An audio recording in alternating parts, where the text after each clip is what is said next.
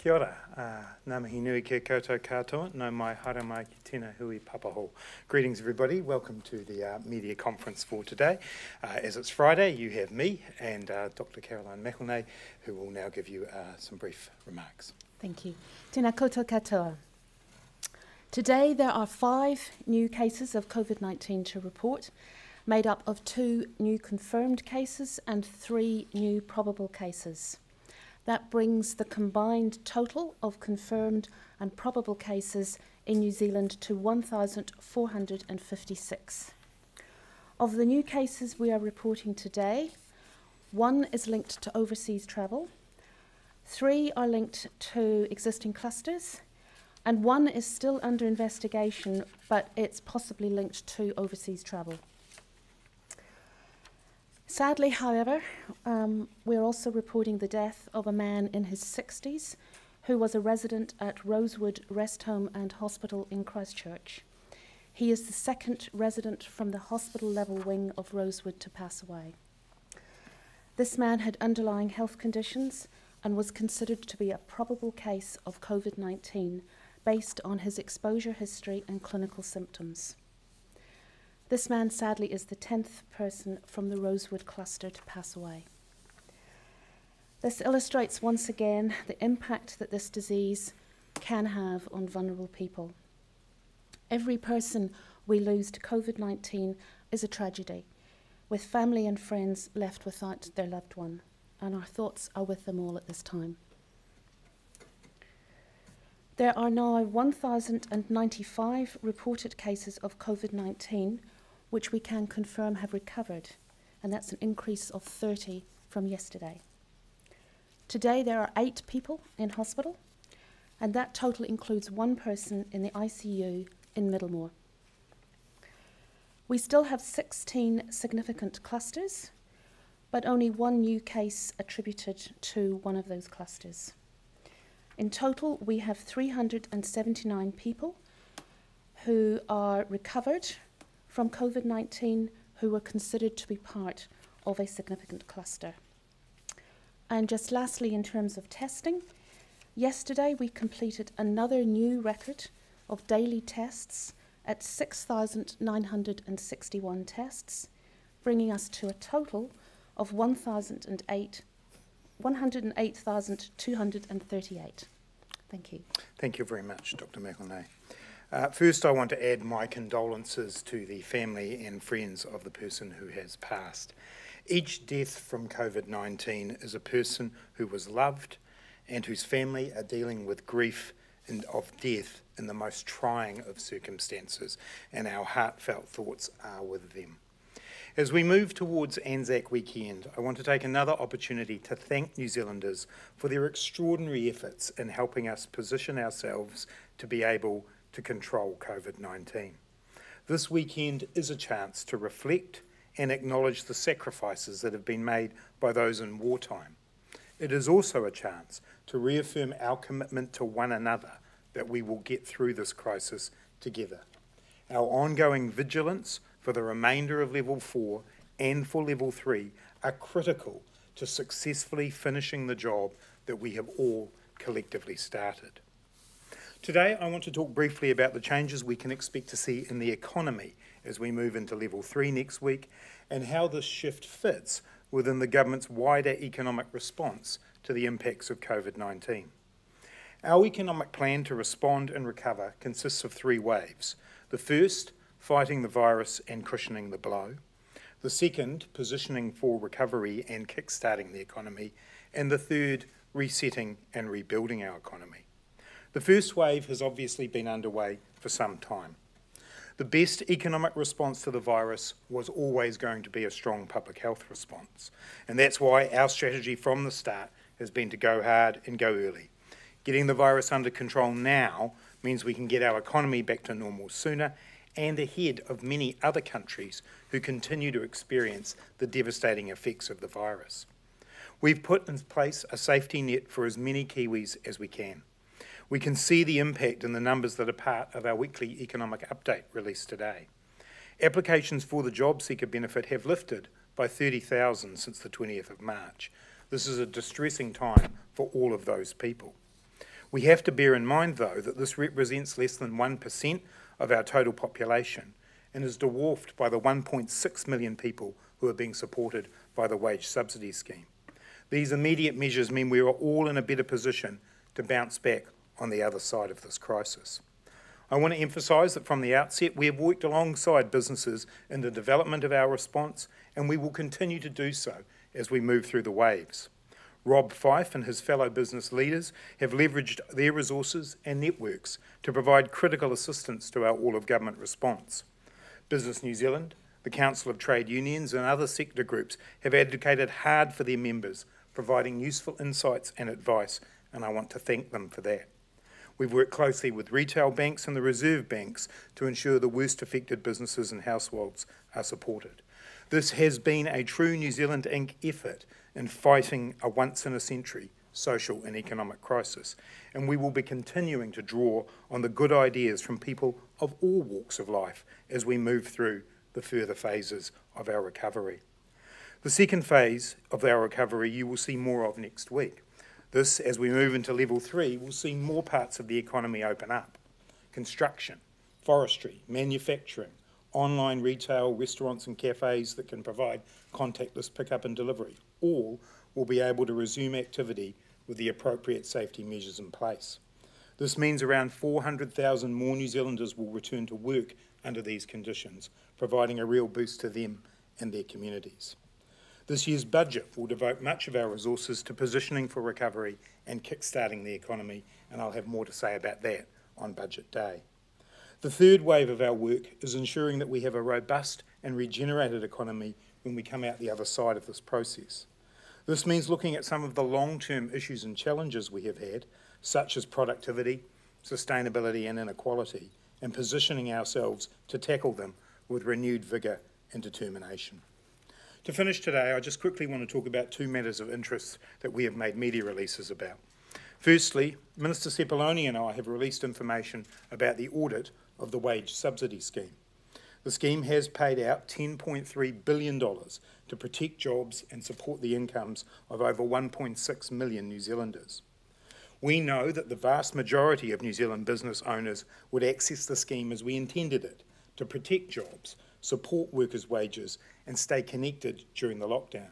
It's great to see these 99% of business owners doing right by their workers. We owe it to those workers and employers to make sure their good work isn't undermined by anyone abusing the scheme.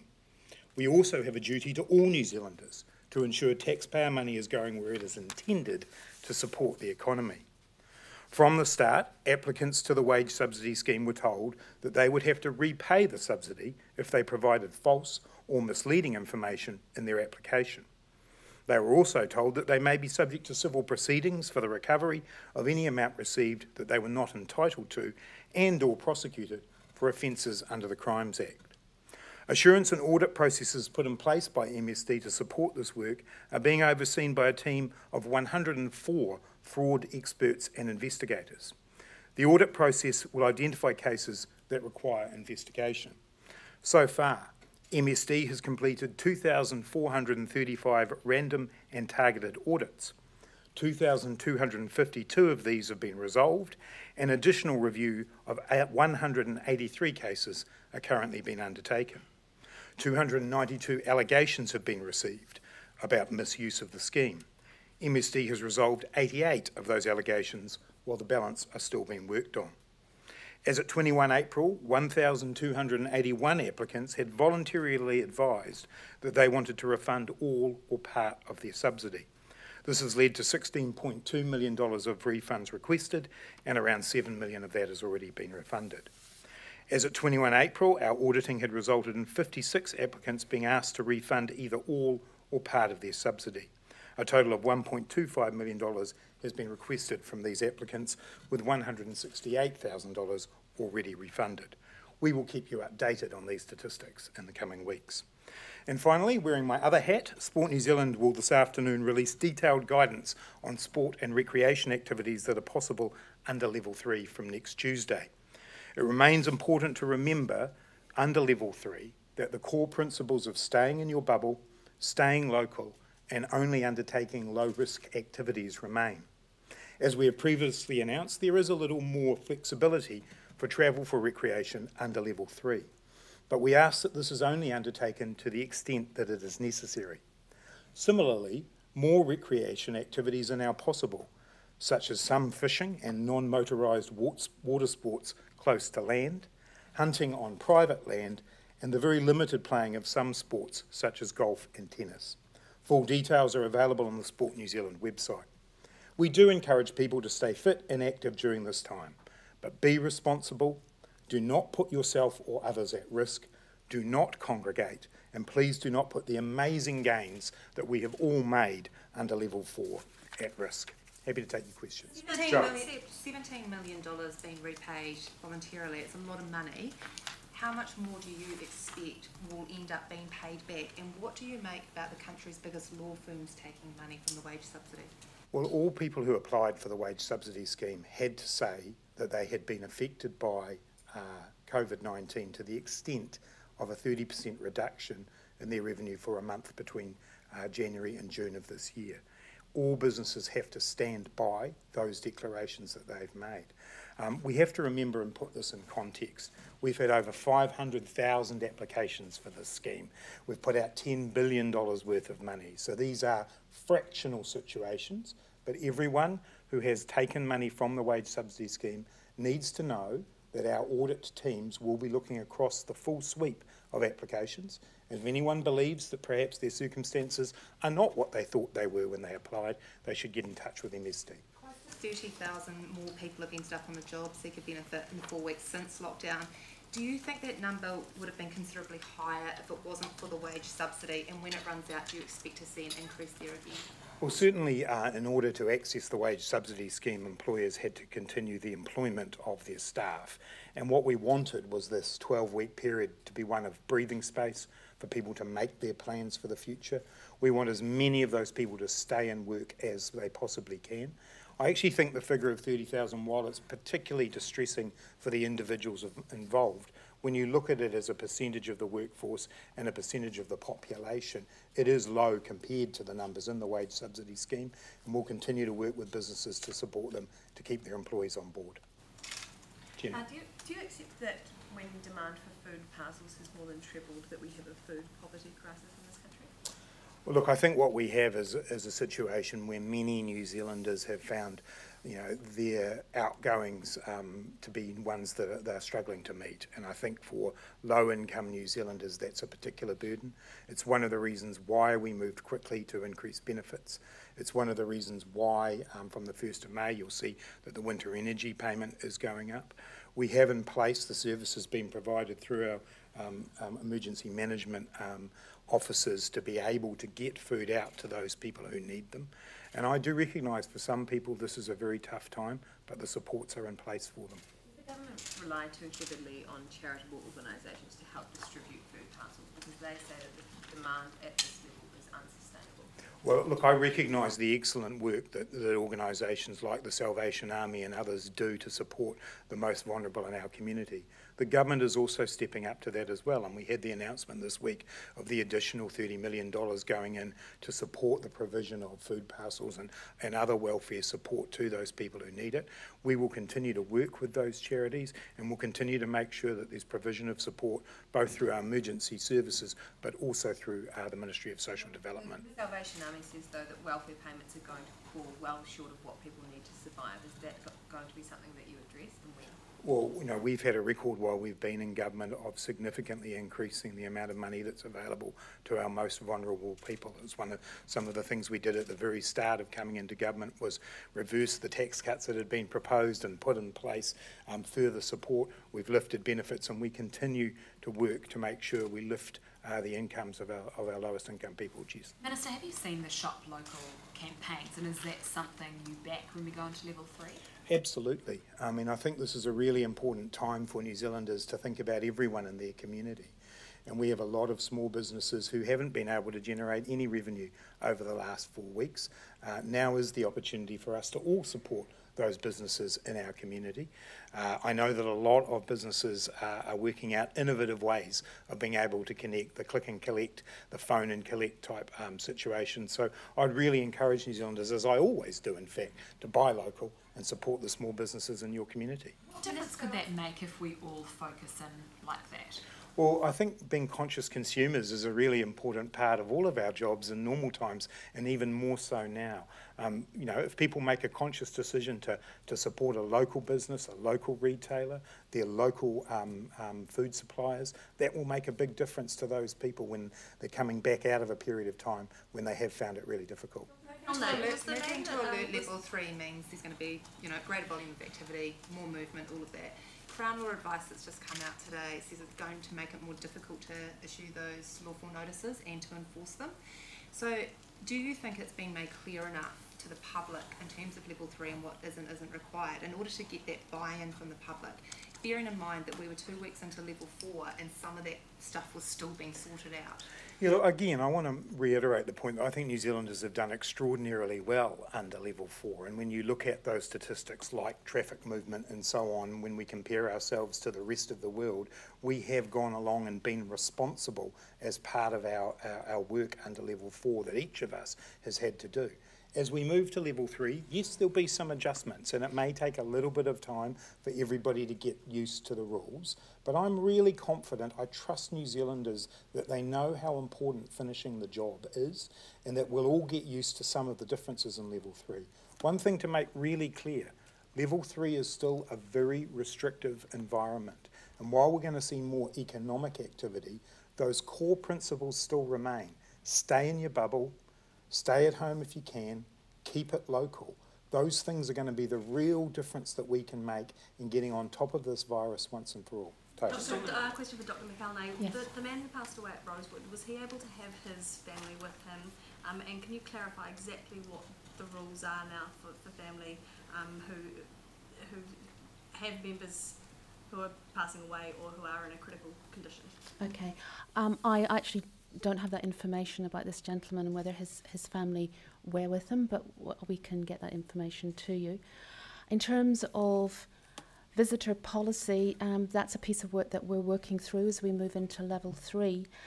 And for people who are confirmed or probable cases of COVID-19 who are in hospital, they do need to have the express permission of the clinician who's looking after them, and they will have to wear PPE provided by the District Health Board. So it's not a blanket no. We will be working with families and with the clinical staff to enable that where possible.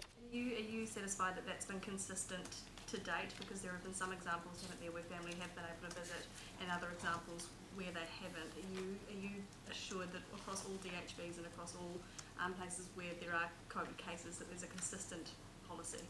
I think as we move forward into level 3, it allows us to be a little bit more relaxed, but at the same time to have very tight management for those patients who are COVID-19 confirmed or probable. But there's also some other specific situations, such as residential care homes, where because of the vulnerability of that group, there will continue to be quite tight restrictions, very tight restrictions on visitor access into those communities. We've seen that with the Rosewood cluster and the unfortunate deaths that have occurred there, that those are very vulnerable places. So we do need in level 3 as we go forward, and probably in level 2 as well, need to keep a high level of protection. But at the same time, we do want families to be able to be in touch with their loved ones. So we'll be working through the specific details down the track. For level 3. On teachers, there's quite a lot of concern about their increased workload in terms of cleaning, sanitation, online learning and maintaining the bubble as we're moving to level 3. Can you offer them any reassurances, and can you just outline what's extra support is in place for them? Well, I know that the Ministry of Education has been working very closely with schools on how they do implement the level 3 conditions. Clearly it will be different, and needing to manage, for example, online teaching and in-classroom teaching will take a bit of getting used to. I think we all recognise that these are very unique circumstances and that we all will give a degree of latitude to both teachers and also their students as to how to make sure this works best. Within schools, obviously they have staff who are responsible for cleaning, and I'm sure principals will be working very closely with those staff who are so important to all of our well-being at this time to make sure that schools are working as they are intended. I've certainly seen reports of principals in their classrooms measuring out the distance between desks, making sure they're organised where bubbles of children will go. But let's make sure we just give all of us a bit of slack, including teachers and principals, as this starts to happen next week, so that we can make sure we get it right. Just a follow-up? Yep. Yeah, well, sports question this Oh. time. Sorry. Can you just outline what work's been undertaken for level 2 on contact sport? Whether that will be allowed to continue in social distancing and sanitation of equipment? Will that occur, and what will the guidelines be? So work is underway as to what may be possible for professional sport, particularly at level 2. Sport New Zealand has been working with the major sporting codes on designing a potential way that could occur. Clearly it would have to be cognisant of the rules of level 2, for instance, the fact that we won't have large mass gatherings, so if there is to be professional sport played, it will be largely in empty stadia. But also we have to make sure that if there are bubbles created of teams and the people around their teams, that those bubbles are safe. There's also issues to do with travel to work through as well. So that work is underway right now, and we'll have more to say about it as it develops. Have a sport like a Super Rugby bubble and a netball bubble? Could those tournaments go ahead this year? I know that both rugby and netball are sports that are working on proposals, but I hasten to add all of this has to be done in a way that upholds our public health guidelines. So that's why that work has to happen now. Benedict. What sort of steps do you expect tennis clubs to be taking in terms of tennis for their staff? Well, I do think it's incredibly important that anybody who ends up, playing tennis or playing golf in this situation sticks to those core principles. So that is only in your bubble. Do not congregate. Do make sure that you only use your own equipment. Clubhouses and so on will not be open. So if it's going to be a situation where you need to book a time, you'll have to be able to do that online. And I think a number of clubs probably won't open as a result of that. But using those core principles, clubs will be able to provide that facility, but it will be limited and it will not be available on public courses. In terms of testing, why don't you start testing our most vulnerable populations, like those at care facilities, considering we know the spread of the virus in such facilities can happen so swiftly? So we have been working with the district health boards to get more information about the level of COVID-19 disease in our community. And so for the last 2 weeks, there's been quite a rapid ramping up of the number of tests that have been done. We have suggested that they be targeted to places where we're seeing cases or where we're not seeing cases, just to give us a better picture. But going forward, what we're developing is a much more targeted testing plan to actually give us a much more representative picture of COVID-19 across New Zealand, and that may include some targeted workplace testing, but it will be part of that structured plan, and so that's the approach that we're taking at the moment. Specifically for aged care facilities, I mean, those are most deadly. Yes. At the moment. Will you test in aged care facilities? Well, testing is already happening in aged care facilities where there are potential suspect cases, and we've been working with the aged residential care sector to develop policies around how to protect staff and residents there. There can be a danger to just see that testing residents coming into a facility would be the answer, because a test is only an assessment at that one point in time, and there's a number of other policies and procedures that work really well to reduce any risk, such as any new residents actually being in isolation for 14 days before they come in. The danger is if you test negative on arrival, you might still, if you've been exposed, be incubating disease. So it's about having a broad strategy so that we protect the residents, because we really do want to do that. And we've seen, sadly, the impact of COVID-19 in these in these communities, but also we do want to protect the staff and visitors. So it's a package that we have to look at, not just one particular item. We'll come to Ben and then we'll come back up. Can I ask, are you keeping data on the nationality of people contracting COVID-19 in New Zealand, and what is it telling you? Yes, we are keeping data. That is part of our reporting, and we have some data is available on our website.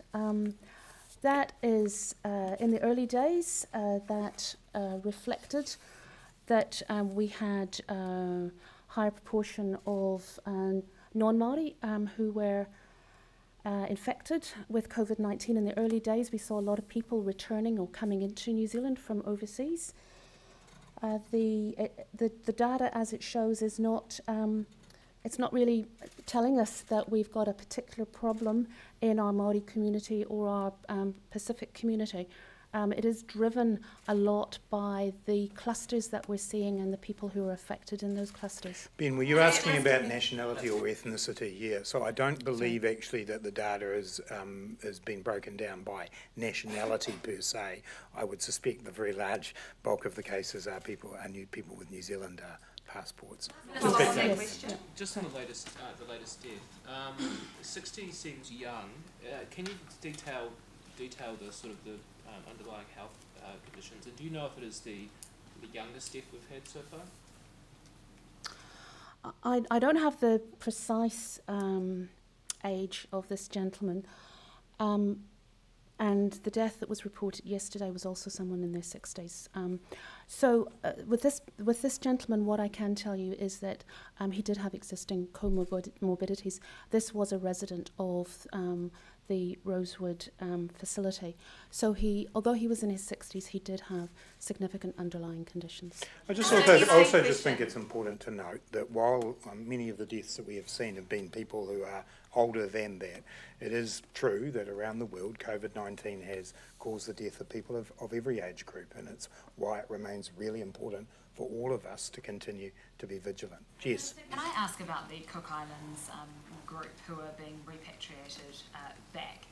How collaboratively have we been working with the Cook Islands government on this? Well, I know that the Ministry of Foreign Affairs and Trade has been working collaboratively with all governments where there are repatriation issues, either New Zealanders coming back to New Zealand or those that are here in New Zealand. I don't believe I have the information specifically with me about the Cook Islands group, but I'm happy to come back to you, Jess, on that. At the moment, the expectations are they do 2 weeks quarantine here in Auckland and then 2 weeks back home. I mean, a month of quarantine, is that necessary?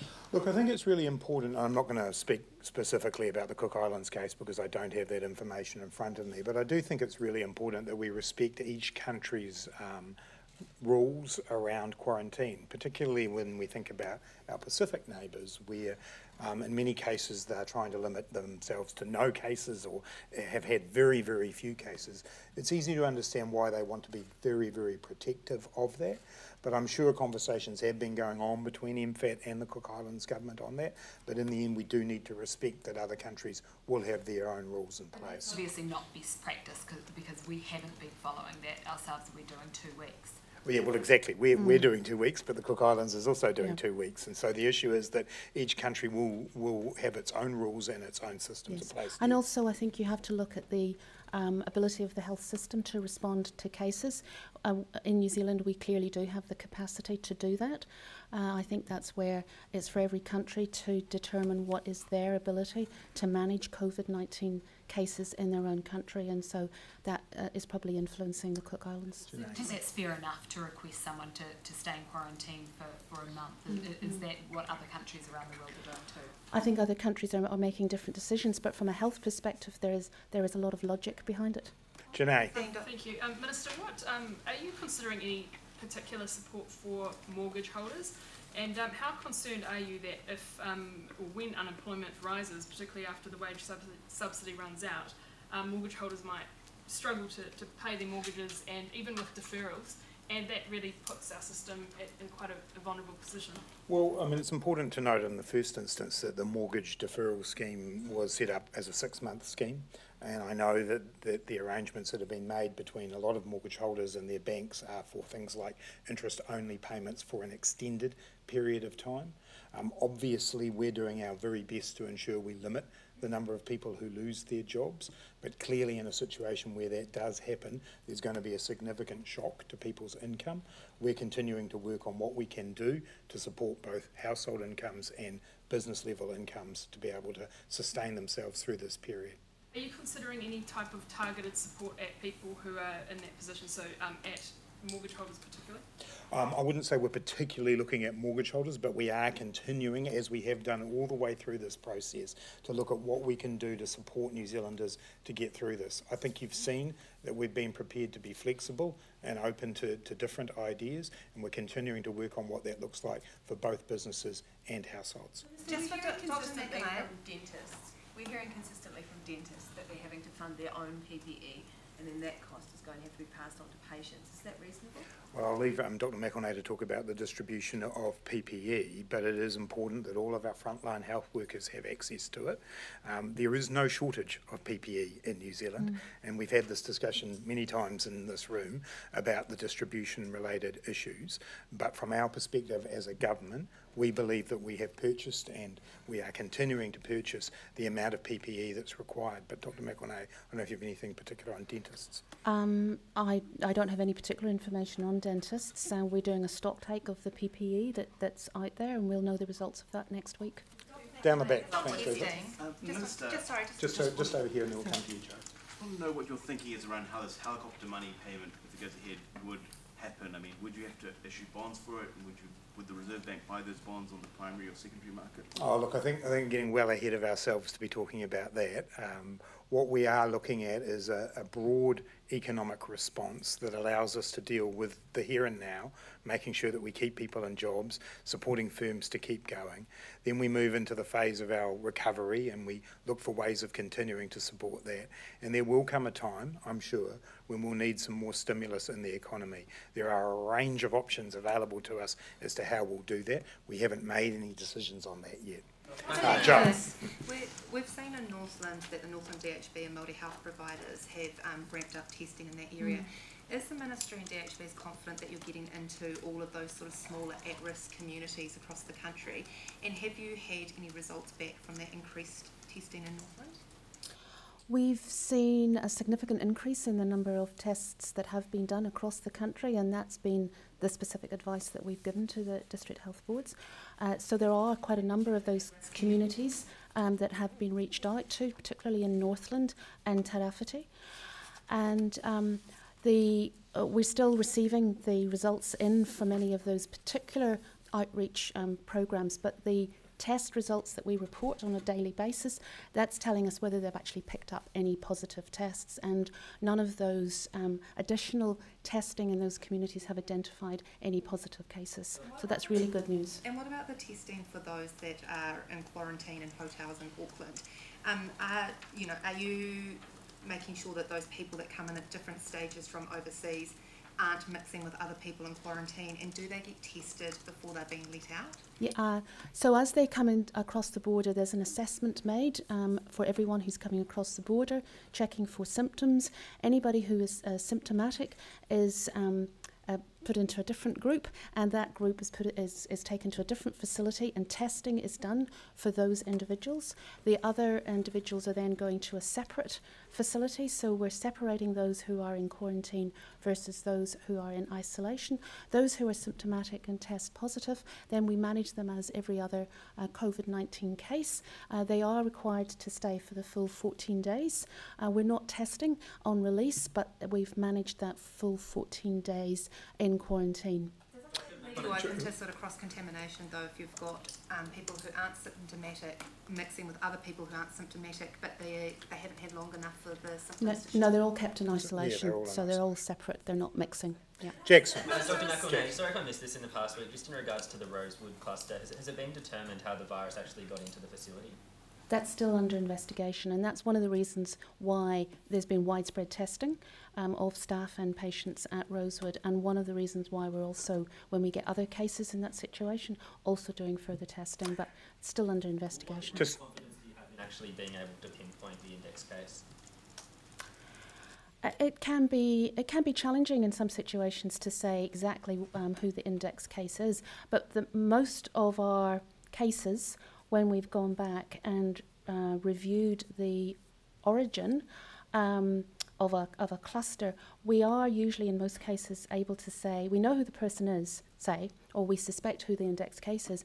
What can be a little bit challenging in the past has been to say how that person acquired their infection. What we're seeing, and this is really important, is looking over the last 2 weeks, we're not seeing situations where we can't identify how that person acquired their disease. So that's telling us we would have extremely low levels, if any, of community transmission, unknown cases out there in the community, and we've seen that evidence become much stronger with each day in the last 2 weeks. We're just going to come down the front and we'll come back.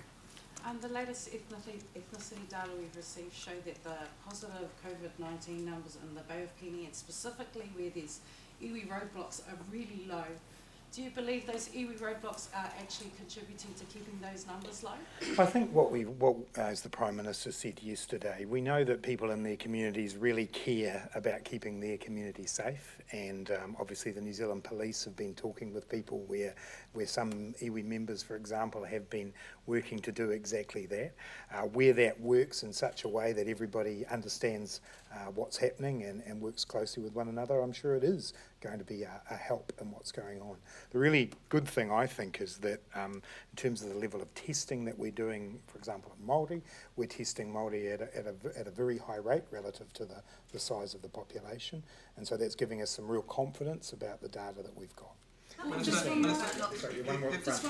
With the RSC workers for Pacific Islanders, is there any support for them who visas have expired or their businesses can't support them anymore? Well, certainly I know that in the early days, the ability of workers to be able to, for instance, transfer from one particular type of work they were doing to another was being facilitated. And you know, we are at the point in the season where we do need workers to be working on a number of our orchards and kiwi fruit vines. So you know, that work was being facilitated at the beginning. In terms of people who are in that situation who are migrant workers who may not be in work now, all of the services that our Civil Defence and Emergency Management are providing in those emergency settings are available to those people. There have today been some renewed calls for the government to increase protection for commercial tenants, including a 6-month ban on lease cancellations, debt recovery action by landlords. Is that something at all you're considering? If not, what's your message? Yeah, so we already have made some changes to the rules around this, so to ensure that we can't have forced evictions of people up to 30 days, and that really was designed in order to create a much more orderly conversation between tenants and landlords. It's very important to remember that a very large number of the leases that operate at the moment in commercial settings have a clause in them that if a tenant isn't able to occupy, there can be and there should be rent remission, and I know that that is happening in a lot of places. We're continuing to look at what other measures we can do to continue to support the relationships between tenants and landlords, but we once again urge parties to sit down together and come to a reasonable solution. Jenna? Just concerned are you about people not getting the health care they need, including dental work during level 4 and 3? Well, I'll let Dr McElnay respond to this as well, but you've heard the consistent message on this stage from both the Prime Minister and Dr Bloomfield that people should be seeking medical care if they need it at this time. It's urgent that people don't allow things to fester, that they don't allow themselves to get really, really unwell. Our medical services are still available, our health services are still available to people, and we strongly encourage them to use them. Dr McElnay, do you nothing really to add to that. As we move forward into level 3, then we'll start to see more of those health facilities opening up, but we still have to really manage the potential risk from COVID-19.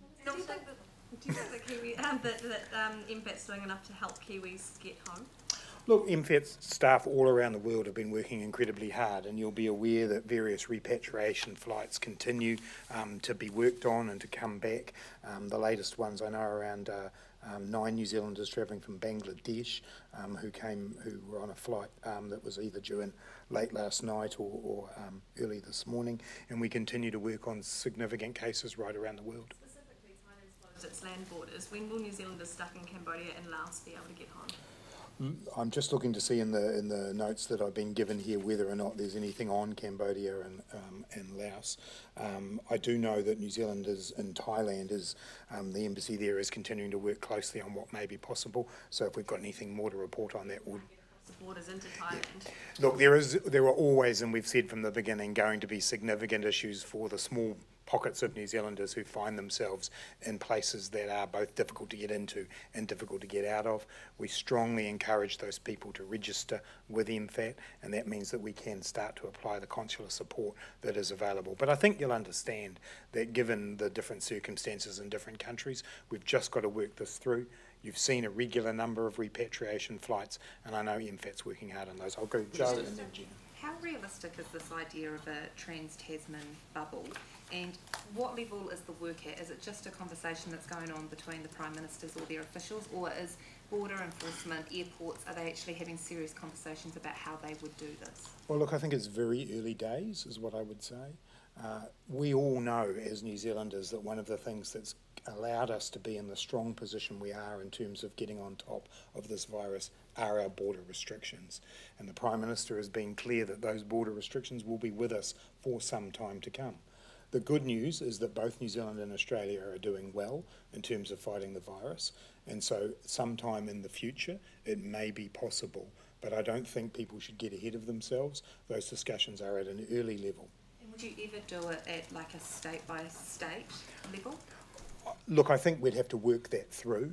Clearly in Australia there are different responses in different states, but it is very important for us that we continue to maintain the integrity of our border. It has been one of the best things we have done in fighting this virus, and I, along with all New Zealanders, want us to get to the point when we can see some movement of people and across our borders and start those relationships with Australia again, but it will take some time for us to get there.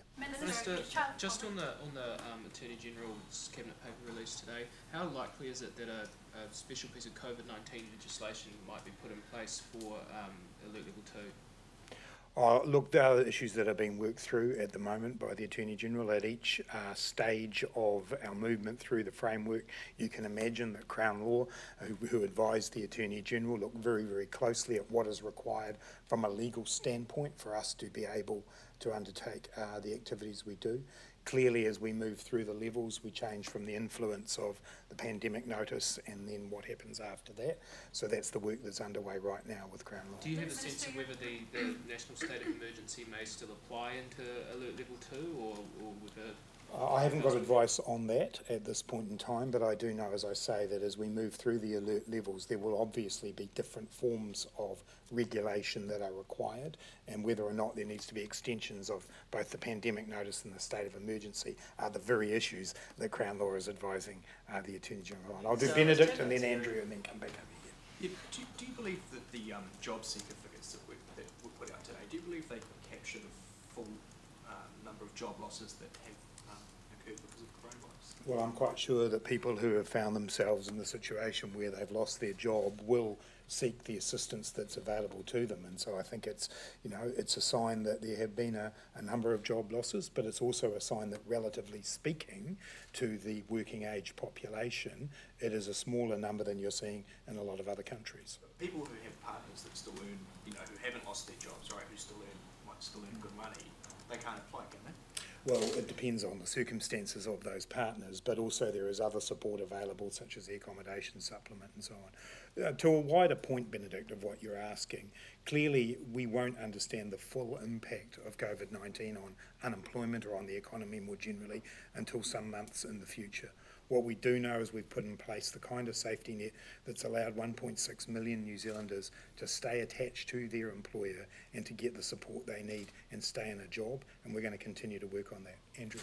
On child poverty, that was obviously a big focus of the government. Are you worried that any of the gains that you made will now backslide, and are you going to have to adjust and shift those targets that you set out?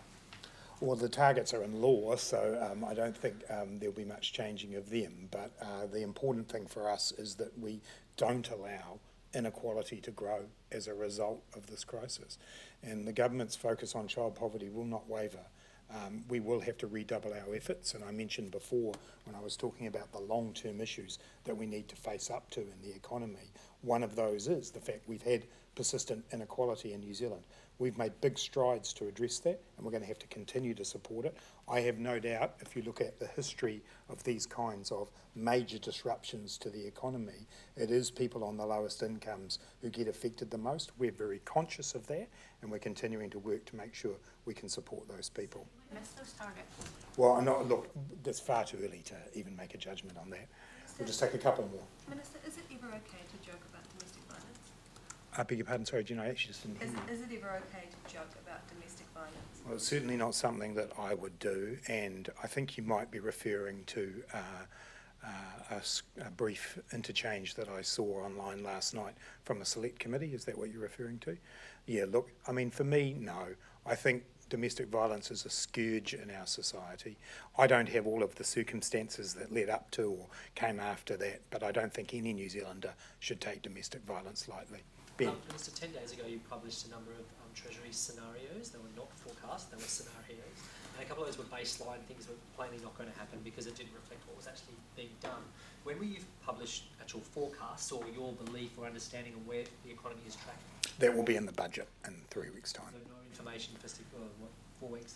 Well, no, the scenarios are what they are, and you're getting a weekly economic update from the Treasury, which provides a host of different information. But in terms of the dedicated forecast, that will be in the budget. Last one. What are you planning to do to get banks to loosen their lending criteria around these loans that are guaranteed? Yeah, look, I mean, banks have given out somewhere between $5 and $6 billion worth of extra loans over the last few weeks, which is a very large amount of money. The government-backed loan guarantee scheme was designed to be able to make sure that particularly small and medium enterprises could get access to the credit that they needed.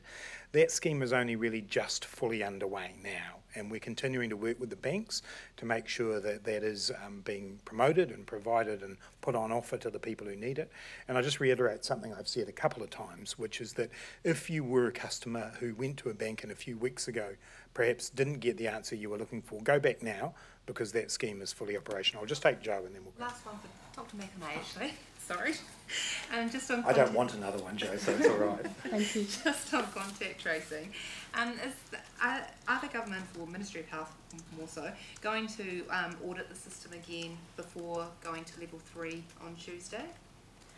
We have already this week been doing some audits, updates outside of the ministry, out in at DHB level, and so that will add to the information that we've got about the performance of the system. And you'll be aware too that the Minister of Health has established the Oversight Committee as well, so that's getting underway. So I think you'll find that the attention of both the Ministry of Health and of the government will be very closely on contact tracing in coming days and weeks. Thanks everyone. Enjoy your weekend.